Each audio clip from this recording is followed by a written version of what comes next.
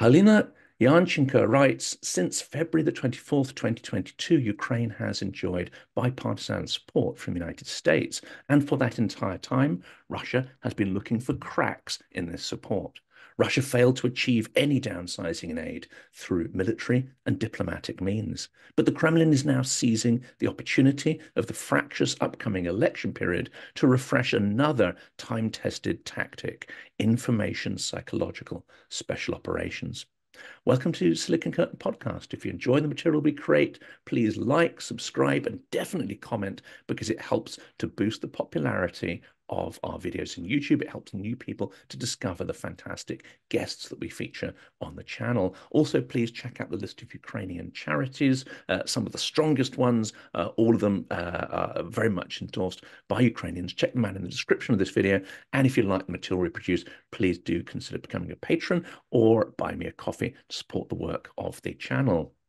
Halyna Yanchenko is a member of the Ukrainian parliament elected in 2019. She's authored a number of legislative initiatives and is the primary author of more than 22 bills, of which 7 have been enacted into law. One of the bills concerned restrictions of parliamentary impunity, and another streamlined procedure for the investigation and accountability of members of parliament. Halyna also has extensive experience in the business sector, specializing in sociological and marketing research. Now, there is a huge amount more I could read out in your bio, but let's actually jump into the interview. I'm delighted to welcome you to the channel. Hi. Yes, hi everyone. It's a big pleasure and honor for me to be a part of this interview today and to share some of the news and some of the ideas here from Ukraine. So greetings from Kyiv.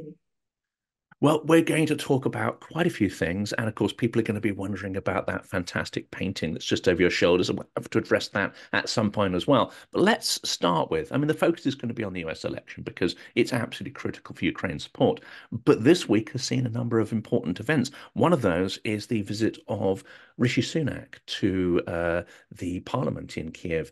And I understand you were present at that session. What impression did the speech and the announcements make on you? It was a great speech. Indeed, it was yesterday in the parliament, and me as a member of parliament, I was present there. So basically, I've seen Rishi Sunak just 5 meters away from me giving his speech.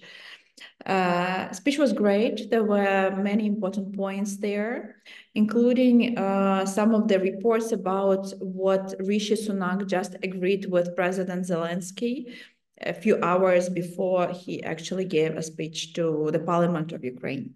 So they agreed about number of basically defense points, which will later become the defense agreement. Great Britain is promising to be a military ally and like generally diplomatic ally of Ukraine for the next 100 years. So if anything like Russian aggression will happen again in the future, they will provide military assistance or sanctions without even a request. So basically, it will be a given thing. So there won't be a situation like what happened on February 24, when basically millions of Ukrainians woke up at 5 in the morning in their beds from the sounds of explosions. Because Ukraine was bombed, Ukraine was surrounded from 3 sides, and in the same time, some Western allies were lost, and they didn't know what to do, how to react. Should they provide a weapon or not? Or maybe it's better to take time, and think about better ideas. But like, really, better ideas? What kind of better ideas can you come up with when basically a country in the heart of Europe is being invaded by their aggressive totalitarian neighbor? I think we lost a lot of time.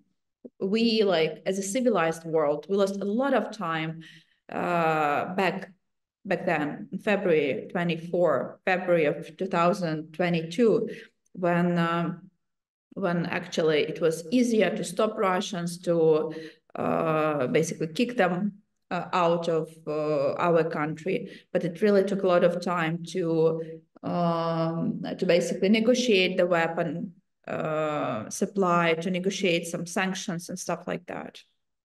Still, we don't have some types of military assistance which we desperately need. For example, F-16, 2 years after the full-scale invasion, and we still don't have them. We still can't have basically this balance of the forces in air, which makes it much more difficult to deoccupy our country, to deoccupy the cities, to liberate our people. There are millions of Ukrainians, civilians who are basically victims of Russian occupied territories, and still atrocities are taking place there. And it's other system, yeah. And it is our joint responsibility. It is a joint responsibility of the whole civilized world that millions of Ukrainians are in occupation, that millions of Ukrainians are under the risk and danger of being kidnapped, tortured, killed. Thousands of Ukrainian children are being kidnapped and separated from their families and then forcibly adopted in other Russian families. This is Russian state politics. And still, what are we doing? Why are we so reluctant as a civilized world? And you could make the case, of course, as well, that actually these deterrents doesn't just, or this failure of deterrence doesn't just date back to the full-scale invasion, but you could go back to 2014 and actually the invasion of Donbass, the invasion of Crimea, and the absolute failure of deterrence at that point, and in fact, the fairly anemic sanctions that were placed on Russia, which had no effect whatsoever. What do you think is this not just a failure of deterrence, but also the Budapest memorandums really put a duty, not a legal one, but they put a moral duty on the US and Britain to try and protect Ukraine's security. 2014, really nothing was done to follow up on those commitments that were made. How in the future is this going to be fixed? Well, first of all, let me say that Budapest Memorandum is the most cynical thing in the world, probably. What was Budapest Memorandum about? So after the collapse of USSR, basically 3 countries which identify themselves as the leading forces in the world, and it was United States of America, Great Britain, and Russia, not talked in, but basically forced Ukraine to give away our nuclear weapon, which we had back to the time, to give away majority of our ammunition and weapon to Russia for free. So basically just like give away. And in exchange of that, we only got so-called security guarantees. So if someone violates our borders, the 3 countries, including United States, Great Britain, and Russia, will protect our borders. And in 2014, Russia, which took away our weapon, which took away our nuclear weapon and also ammunition, basically invaded and messed with our borders. And there was not no reaction. And basically what was the reaction was that this is not agreement, this is nothing serious, it's just a memorandum, this is not important for actual implementation or anything like that. But it was a horrible thing from the side of United States and Great Britain, because it was basically a sign and a message. Well, first of all, for Putin, hey guy, you can go on, you can continue messing with your neighbors and other countries and there will be no reaction. So start building military factories and start like storing more ammunition to basically like invade Ukraine or other countries. And it was also a very bad sign for other countries, especially for totalitarian regimes across the world. And basically that's what we are seeing now when a lot of politicians in United States, they kind of worry about what will happen between Taiwan and China. They worry about this basically conflict or war between Israel and Hamas or stuff like that. Basically, it was already a sign sent in 2014. And that was a very big huge mistake. Military mistake, diplomatic mistake, and generally geopolitical mistake. Very much strategic mistake. And do we continue perhaps to underestimate Russia and what it is capable of? And I mean here the kind of malignant behaviors that we're starting to see.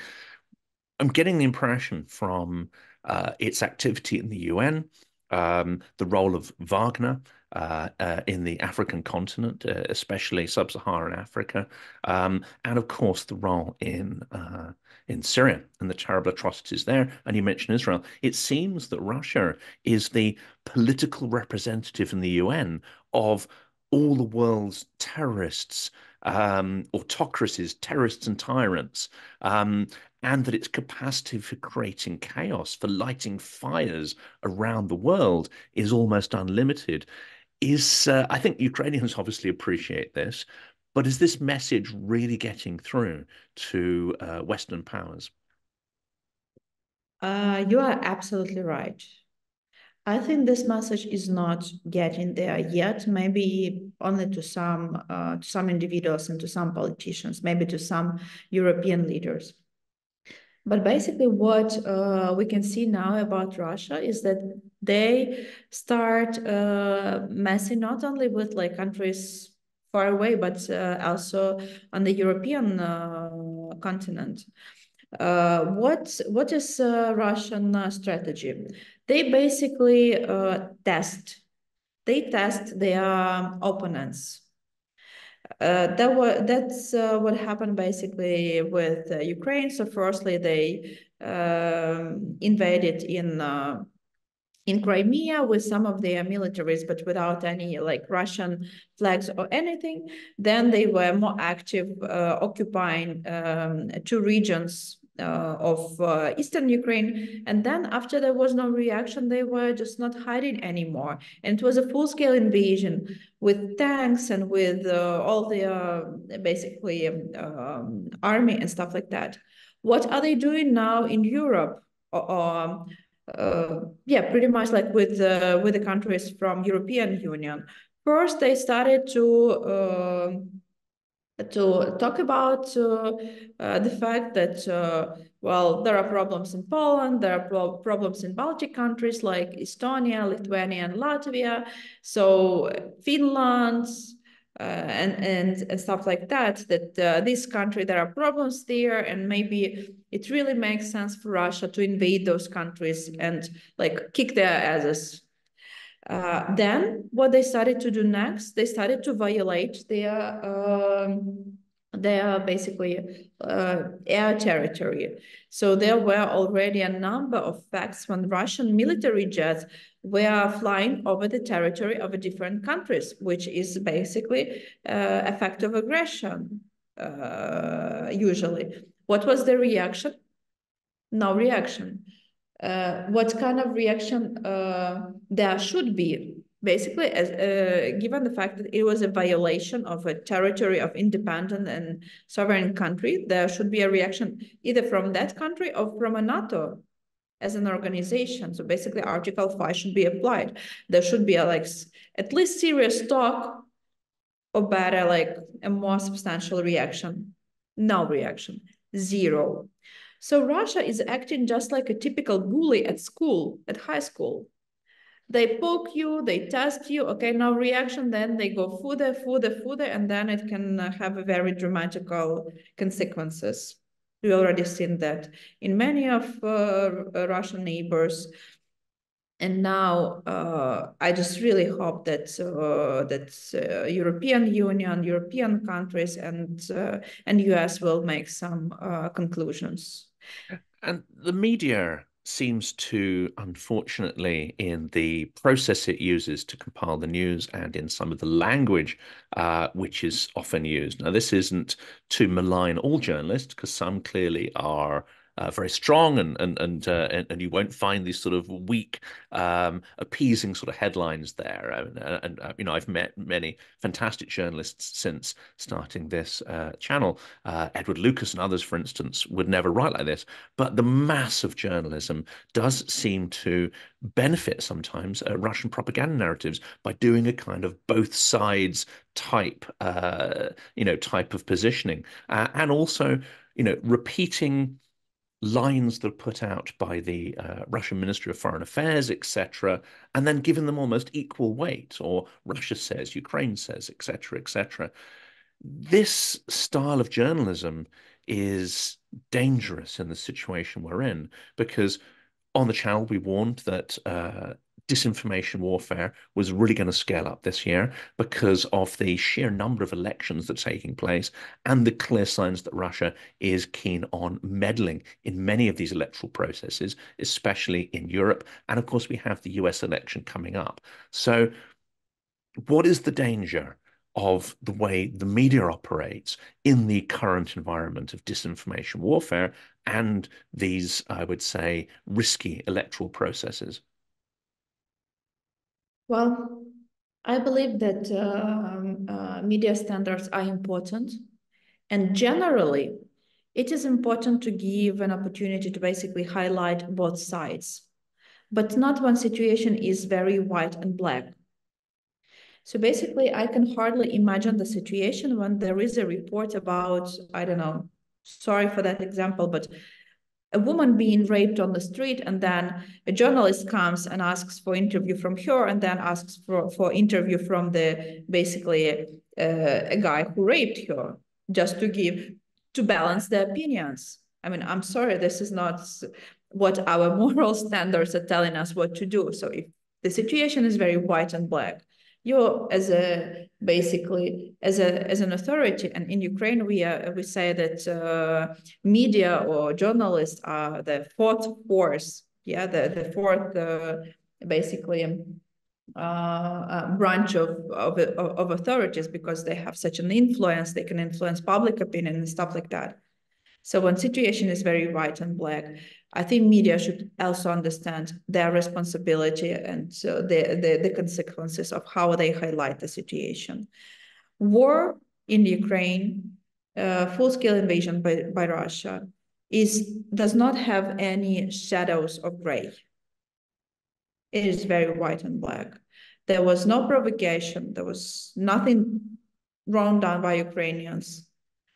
And then yet there was this full-scale invasion and aggression from the side of our neighbor, just because they suddenly decide that our country does not have a right to exist, and our people does not have a right to live peacefully. As a consequences, for 2 years, there are constant shelling in our country. Children can't go to school. They are forced to basically interrupt the classes and run to the bomb shelters, hiding from Russian missiles attacks. Children and adults are not sleeping at night because Russians, their favorite time for attacks is between basically 2 a.m. and 4 a.m. People are not sleeping for I don't know, for months.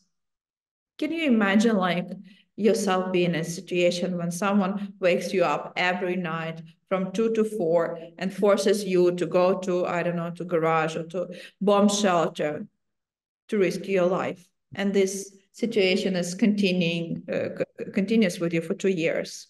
There's psychological warfare. It's not just physical. It's I really want our audience to try to put themselves into the shoes of Ukrainians and just think what could their emotions be, and what could be their basically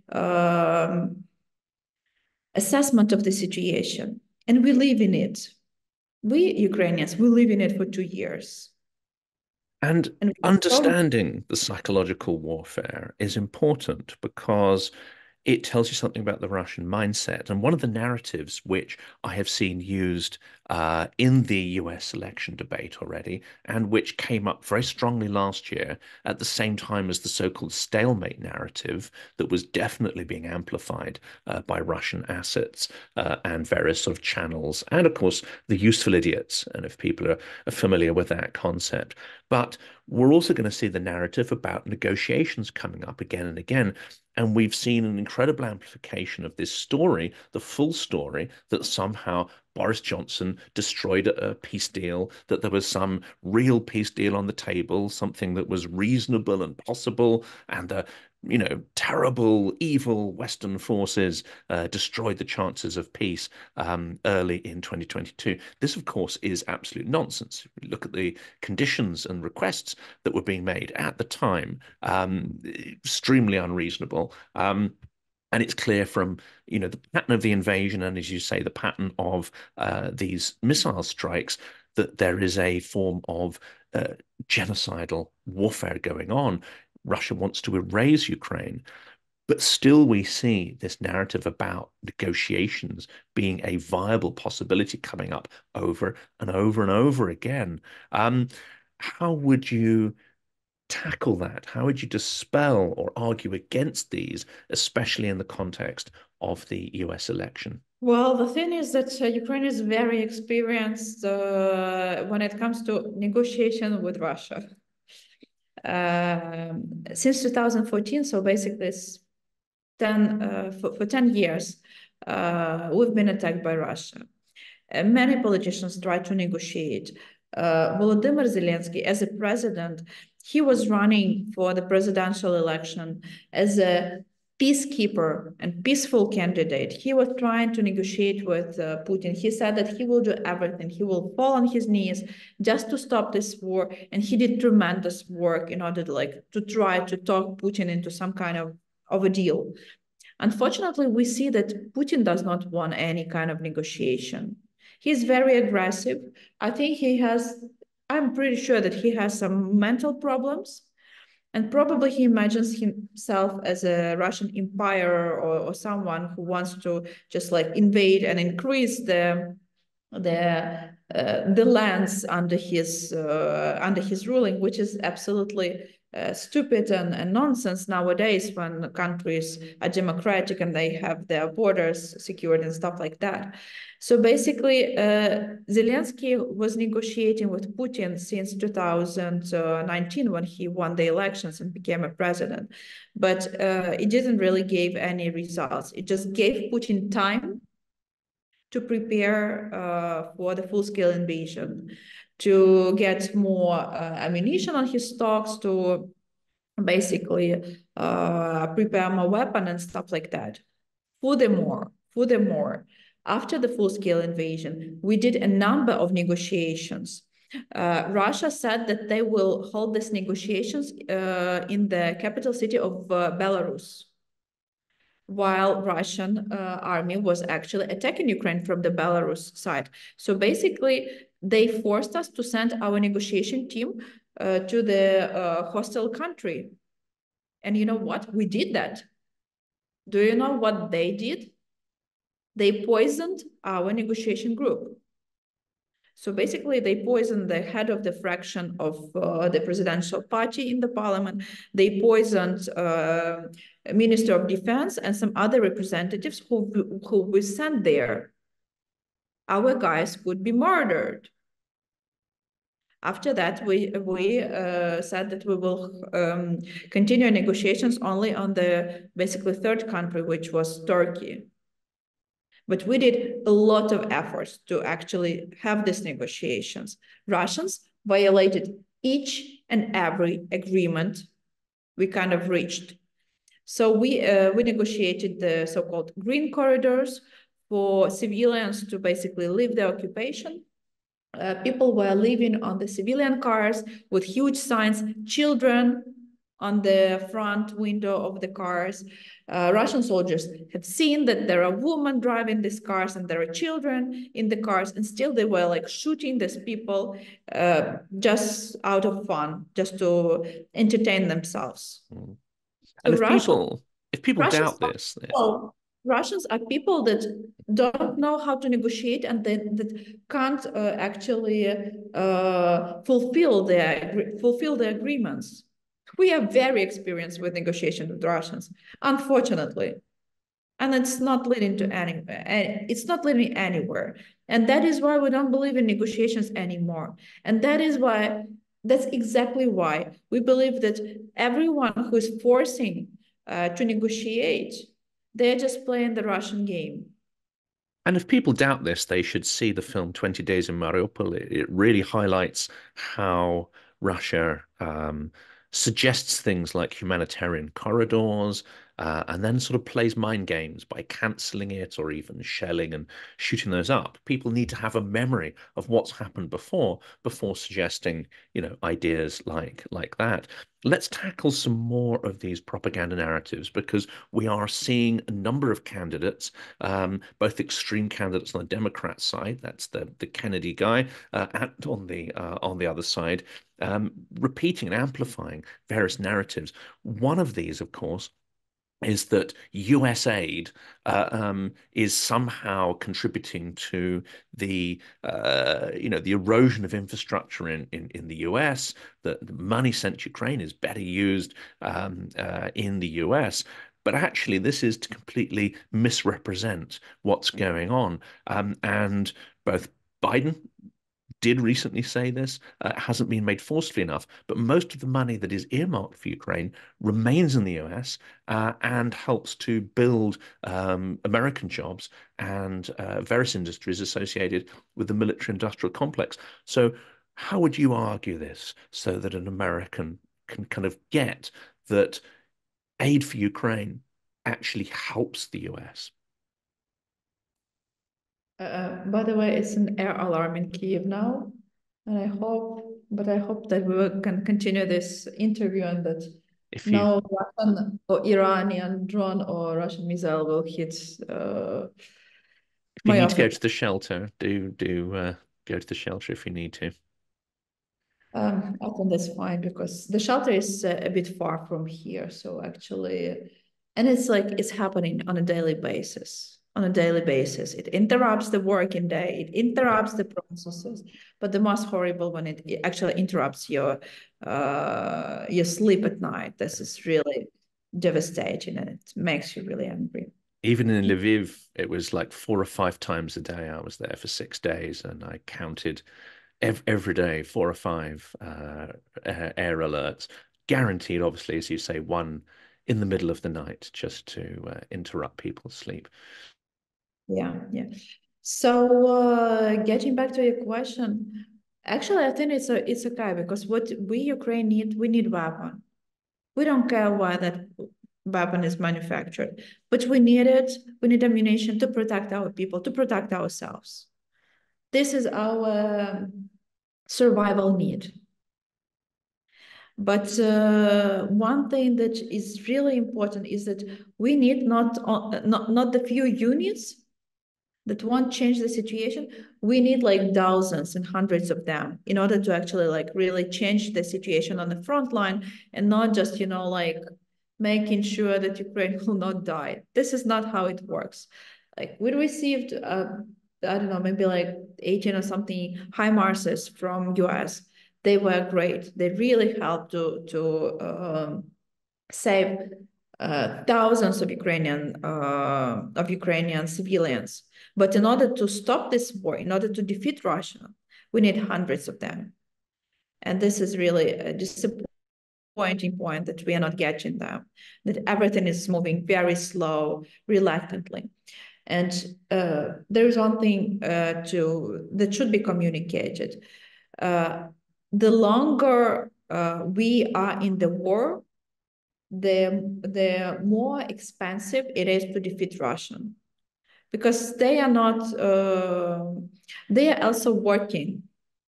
They are manufacturing some ammunition. They have a lot of assistance from Iran, North Korea, and China as well to build their military assistance, to build or military capacities and stuff like that. while Western world already has it all. And if Ukraine receives a substantial amount of weapon and ammunition, not, years or months after now, but like already now, it can really change the situation. And we can like stop this war really, really quick. And the thing is that not only Ukraine suffers from this war, but there are global problems, the food crisis, the crisis with basically inflation and stuff like that.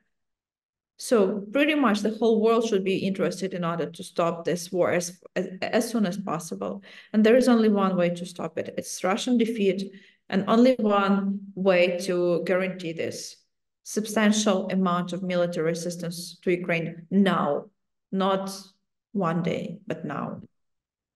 And you've also written very compellingly about Russian tactics, because it's very important, I think, to understand not just disinformation, but actually the tactics of how they try to achieve their objectives. And you've written that divide and conquer is certainly one, and divide and conquer is used amongst its enemies, UK, US, etc. They really try to deploy that.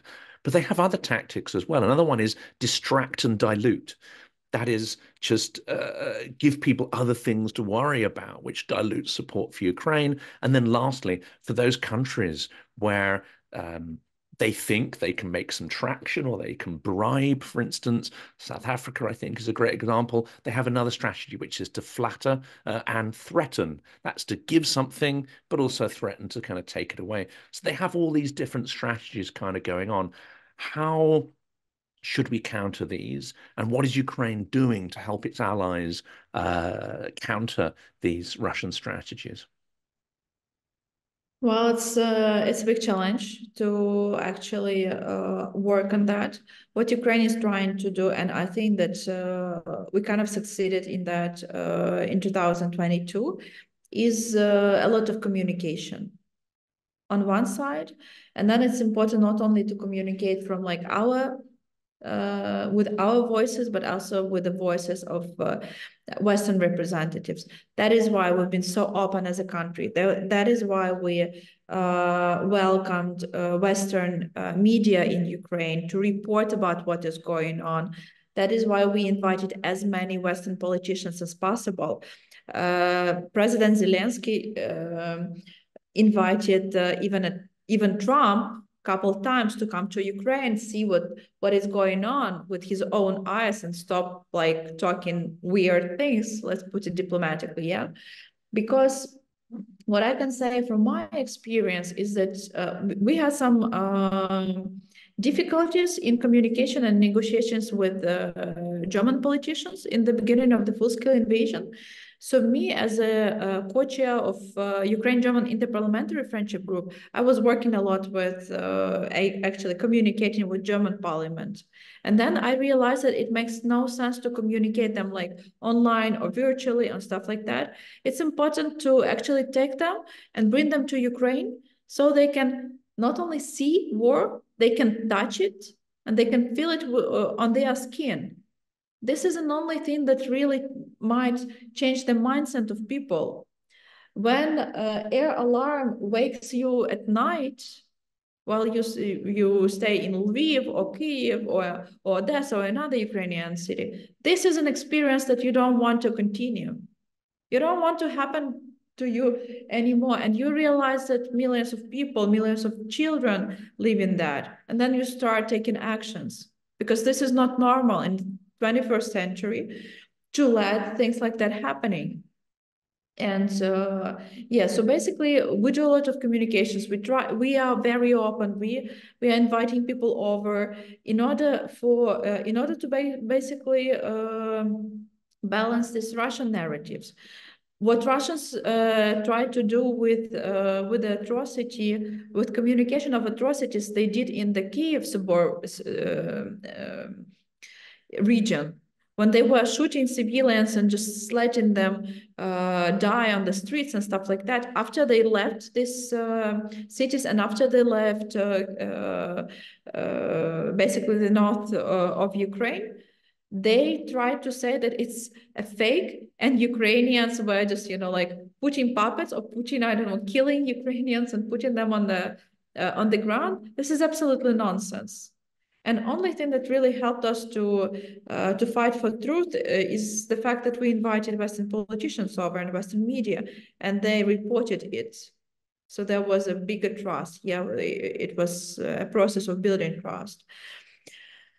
I think that's basically that's what helped us to get the real allies and friends in basically in the West. And the last area I want to focus on, I think, is a very important one. We've talked about how to counter these narratives, but what I've realized over the last 2 years of doing this is it's very important to create an alternative narrative, an alternative reality that challenges propaganda, a strong story. And your activities in Parliament, your political activities, would seem to be very much geared up to creating a better Ukraine and communicating why Ukraine is worth fighting for. So things like transparency within business and investment, trying to encourage inbound investment and creating an environment which is good for foreign investors, ensuring shareholder returns and sort of guarantees of capital. You've also done a lot of work on transparency within Parliament, contracts, using e-procurement as a way of increasing transparency and tackling corruption. And very importantly, you seem to be a strong voice on limiting the impunity of deputies so that actually parliamentarians and dare I say, apparatchiks and people are actually held to account for and corruption, and the opportunities of corruption are limited there. So I'd love to learn more about your activity and how you're creating a Ukraine that is worth fighting for, that is demonstrably different from the Russian system and demonstrably different from, the USSR or the Soviet system, which you all emerged from sort of 30 years ago. Well, it's a variety of various activities, but currently I'm very focused on speeding up the Victory Day, just like as everyone, not only in Ukrainian politics, but in Ukrainian society. Ukrainian society are fantastic people. I remember March of 2022, basically only 1 month after the full-scale invasion, when Russian soldiers were still around Kiev, basically the capital city of Ukraine, and everything.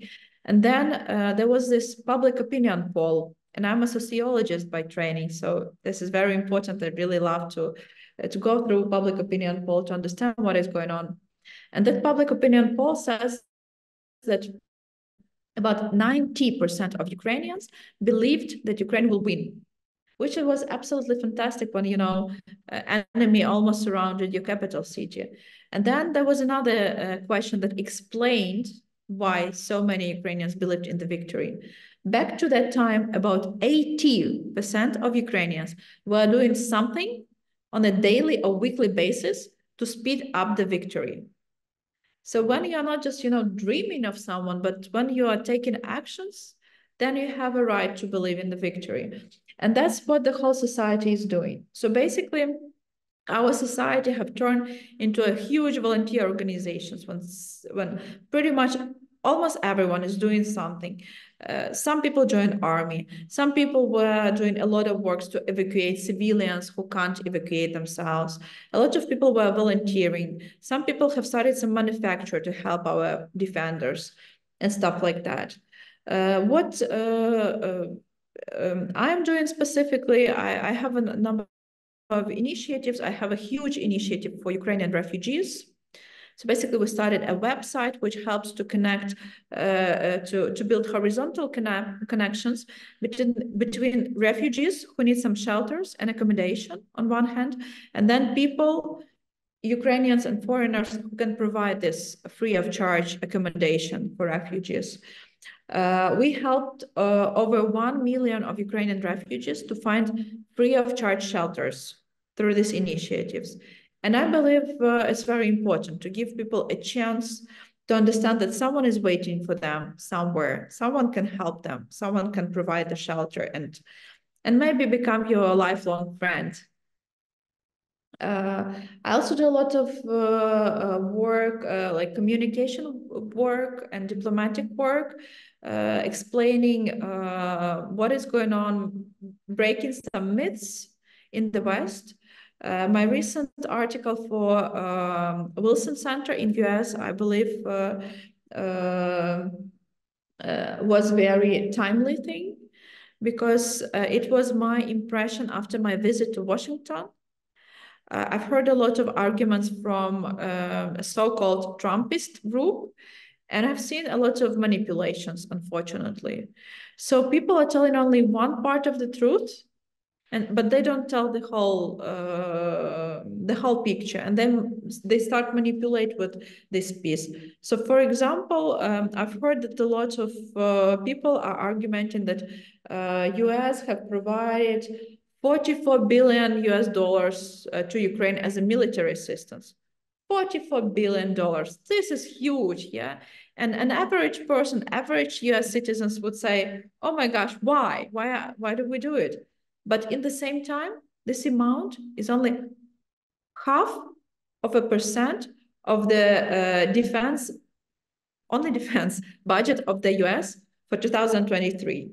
So this is nothing. It's just like, you don't even feel it. It's a rounding error, as they say. This is the whole picture. This is the whole truth.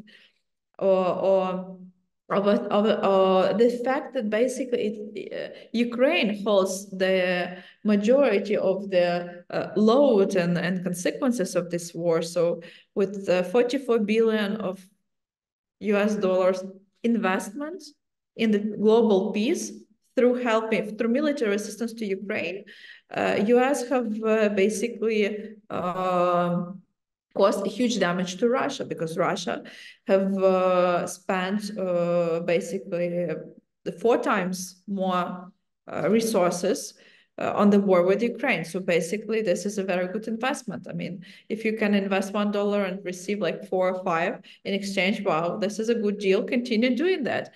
That's what any kind of investor banking will advise you. So this is very important to actually uncover the whole picture and communicate to people. But also what really drives me and the feedback that we hear a lot from our European or American friends and allies is that it's amazing that despite the full-scale invasion, despite the air alarms or shelling or blackouts, which we had last winter, when there were days when we had no heating, no light, because Russians damaged the electricity and heating infrastructure. So despite all these horrible circumstances, we have a functional parliament, we have a functional government, we have a functional president who remains in the capital city and who travels to front line to support army and our defenders from time to time. And we continue with reforms. And basically, our